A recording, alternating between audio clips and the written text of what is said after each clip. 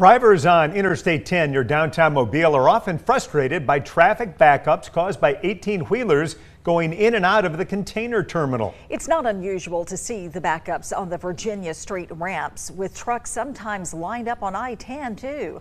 WKRG News 5's Jeremy Jones joins us live at the back entrance to the container terminal to explain this problem. Jeremy? Yeah, Pina, Roseanne, a lot of drivers come and use this back entrance because they say the main entrance is always backed up. And the drivers I spoke with say that this is not only a safety concern, but it's also affecting their paychecks. It's unsafe, very unsafe. That's how some truck drivers are feeling after dealing with issues getting in and out of the container terminal. Truck driver Ronald Bell says it's a frequent issue that's causing congestion on the interstate from the Virginia Street exit.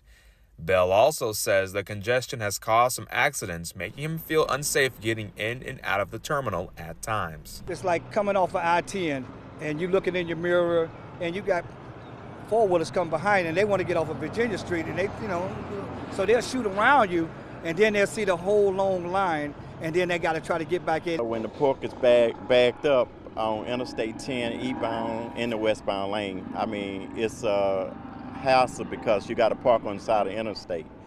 I mean, they be out there for hours at a time. Another driver, Eddie Simmons, says it's a big issue not only because of the traffic, but also because some of the drivers are losing money. Yes, we lose money, we don't get paid.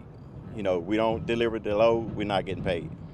So it's not like we're getting paid by the hour. We reached out to the Alabama Port Authority about this problem, and a spokesperson told me that the issue of drivers not being able to get in and out of the port efficiently is caused by the terminal operators. It's operated by a company called APM Terminal. So why is it that this port can't seem to get that little glitch out of getting us jammed up, getting us bagged up, us trucks out here, that's making four-wheelers unsafe as well as us unsafe? I think the city need to get with the port and go back to why the drivers park on the interstate, because it's a hassle.